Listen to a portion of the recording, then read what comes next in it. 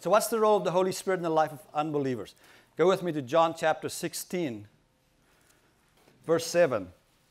Nevertheless, I tell you the truth. It's to your advantage that I go away. For if I do not go away, the Helper, that's another name for the Holy Spirit, will not come to you. But if I depart, I will send him to you. And when he has come, listen, he will convict the world of sin and of righteousness and of judgment. Can you see that? He will convict the world of sin. So what's the role of the Holy Spirit in the life of unbelievers?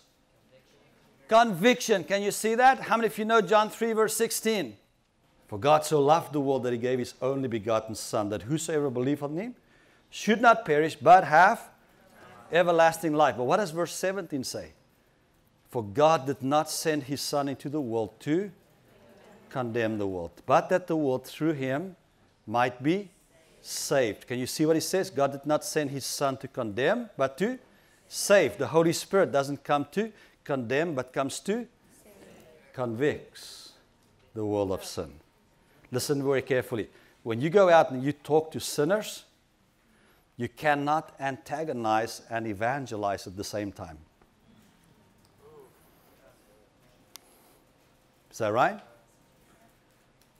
There's a big difference between conviction and condemnation.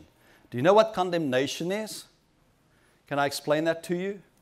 Here's what condemnation is. I'm going to try to make it really simple for you to understand. Condemnation, do you have a car? What car do you have?